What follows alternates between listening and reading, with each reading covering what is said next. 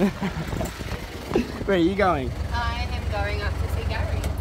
That was a very poor attempt of trying to escape the camera. Yeah, I know, but can't blame me for trying. Yeah, that's true. Guessing you see in the camera, you know what this is about? Absolutely. Excited?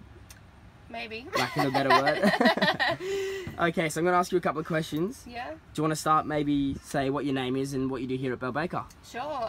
My name is Melanie. I'm the maintenance manager here. I suppose my job primarily is to ensure that Belbaker's buses exceed the industry standards and give a high quality of service to our customers. Awesome. And a question that gets asked a lot, which maybe you can provide some input on this, is what is it like working as a female in what seems to be a male-dominated industry?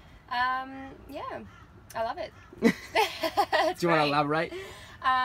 I suppose I don't really see this as a male-dominated industry. I think if you have the drive and the willpower to do anything specific, it doesn't matter. It shouldn't matter what sex you are. So yeah, for sure.